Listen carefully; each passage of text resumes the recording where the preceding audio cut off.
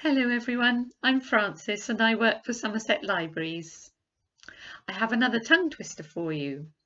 Today I'm going to tell you about the letter G.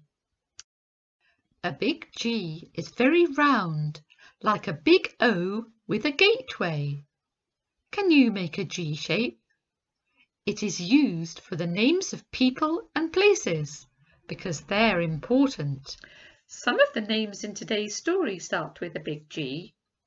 Gabriella, Graham, Gladys, Gary, Gertie, Grace, Gwen, Greta, Glenys, Gloria, Gussie, Grant, Gareth, Gilbert, Gonzales, Gasper, Gavin, Gregory, Gordon, and Galileo. I'm sure there's someone you know whose name starts with a big G. Or you might have heard the names of these places: Glastonbury, Goldsencott, Gordano, Gloucester, Gateshead, Gatwick, that's where the airport is near London, Great Yarmouth, Guernsey, Ghana or Greece. They're all important and they all start with a big G. For ordinary words you use a little g and it usually says G. It has a round body and a long tail. Some ordinary words which start with a G are garden, goose. I've been looking for some geese. I found some things but I'm not sure if they're really ducks or maybe even a swan or a goose. A goose has a long neck and stands up quite tall. And then I've got another one here. I think that's probably a duck, but it looks a bit like a goose. And I've got a cup, and that's got some ducks and birds on it. Some other words are gate, gold. I've been looking for some golden things. I've got some golden paper, a golden candle holder, some golden sticky tape, and some golden honey. And another word is gargle. Sometimes if you have a sore throat, you might have a gargle with some honey and lemon, and it soothes your throat and makes you feel a bit better. And a G sound is made right back in your mouth. Can you say G? Well, today we're going to meet a woman called Gabriella, a man called Graham, a goose called Gladys, this is Gladys, a gander called Gary, and lots of goslings. Goslings are young geese, and you might notice that all their names start with, can you guess? A big G. Today's story is called Gladys the Goose and the Golden Gates.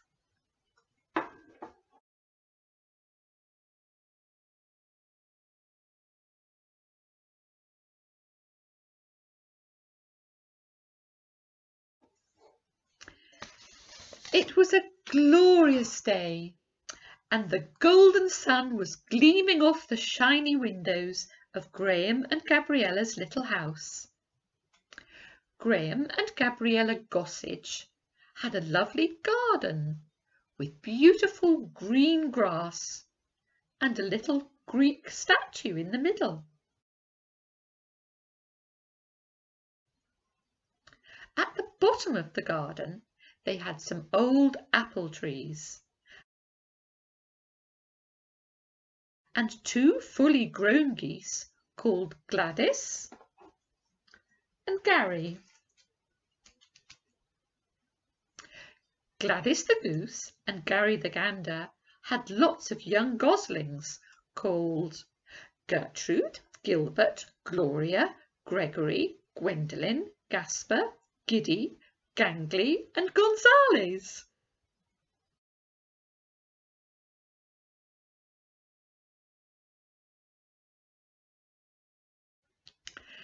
Graham and Gabriella Gossage were very good at growing things, and they had a greenhouse where Graham grew gherkins, garlic, grapes, and lots of other things. Gabriella loved making gazpacho soup, gherkin, grapefruit and green mango pickle, and garlic bread.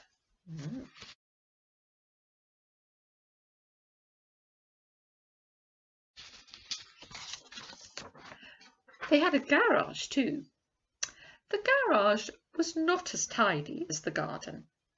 In fact, it was full of gumboots, golf sticks, grey toolboxes, part of an old grand piano, unwanted gifts, Uncle Gordon's greatcoat, the ancient gas fire, Uncle Gareth's gaiters, which were full of gaping holes, pots of glue, Aunt Gussie's galoshes, an antique gong, some old board games, and some treasures from Ghana, where Gabriella had grown up. Graham and Gabriella Gossage had some gates, which had always been old and rusty with the paint peeling off them. At last, Graham was trying to smarten them up. Gabriella loved bright clothes and gold bangles, and she really wanted golden gates.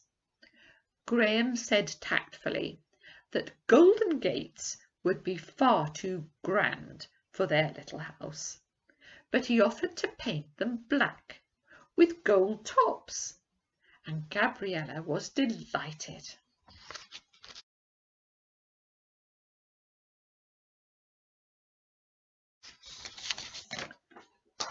Graham was halfway through the painting when Gabriella called him for a tea break.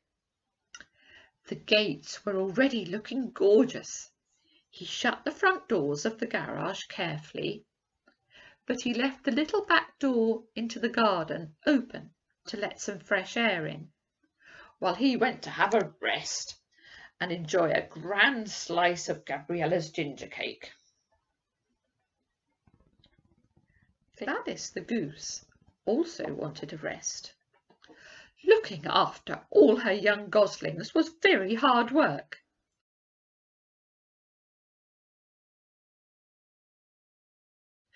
Gertrude and Gilbert had been having a slug-slinging match. Gloria and Gregory looked like pirates with dark patches of sticky, slimy mud all round their eyes. Gwendolyn and Gaspar were getting all tangled up in some garden string and having a tug of war. Giddy and Gangly were covered in garlands of grimy pondweed, and they were doing a sort of African dance. And as for Gonzales, well, he had a lot of gumption and had obviously gone galumphing off somewhere to gallivant, most likely on a wild goose chase, while Gary the gander was having a quiet snooze behind the gladioli, where he thought Gladys couldn't see him.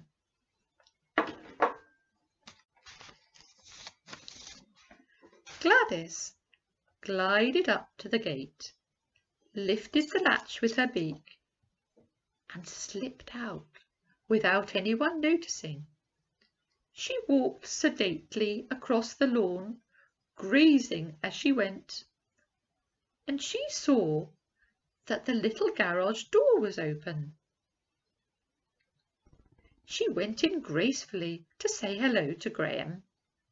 He wasn't there, but she admired the smart black gate, and she was just having a look round amongst the garbage when a sudden gust of air blew the little garage door shut. Poor Gladys was stuck in the garage. She wandered round for a bit, and then she began to feel a bit uncomfortable. She wanted to go back to her cosy dry nest and lay an egg, but she couldn't. Poor Gladys was in quite a predicament. It was quite dark in the garage with the doors shut, but earlier Gladys had spotted something round, which she thought she could manage to sit on if she was careful. It seemed quite solid. She managed to make herself comfortable, and with relief she laid a lovely goose egg.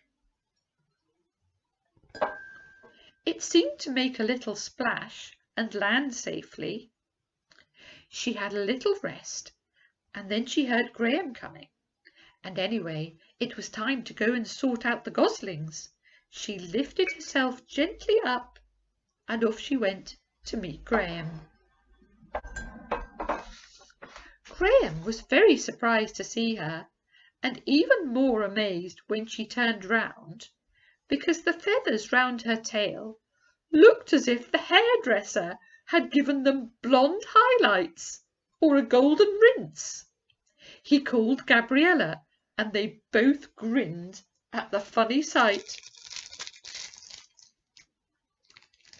Luckily, the paint on the garden gate was still perfect, and Graham gently sent Gladys back to have a swim in the pond and show her new hairdo to the goslings. She was sure Gary wouldn't even notice. It wasn't until Gary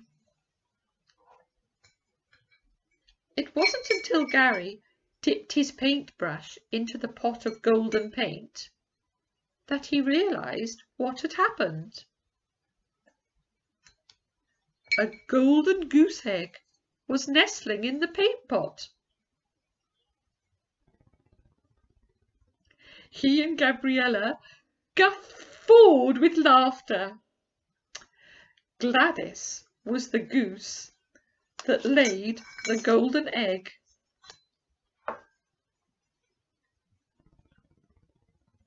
Then Gabriella had an ingenious idea.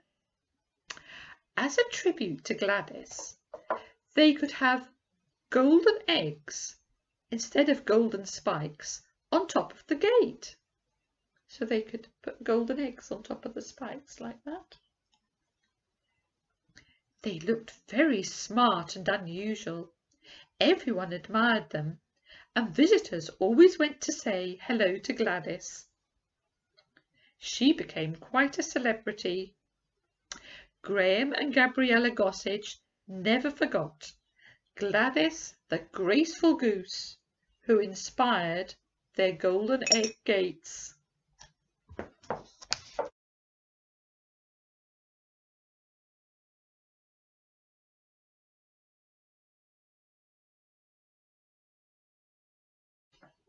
Well, goodness gracious me! The Gossages never forgot Gladys, the graceful goose who inspired their golden egg gates. That's quite difficult to say. I wonder if you can say it. The Gossages never forgot Gladys, the graceful goose who inspired their golden egg gates. Can you say it as if you were surprised like Graham?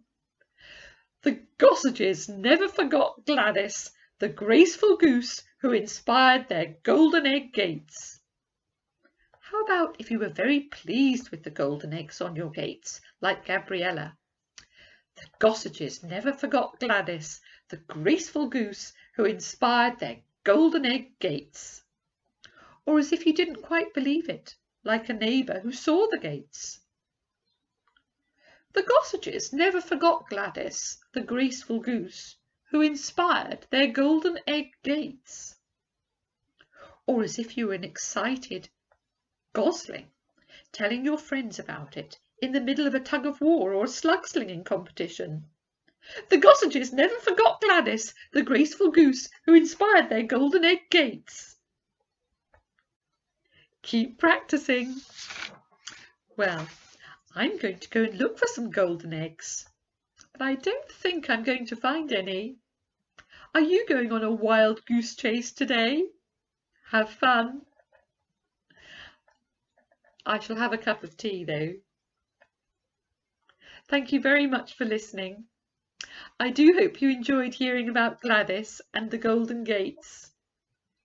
Please join us again soon. Goodbye.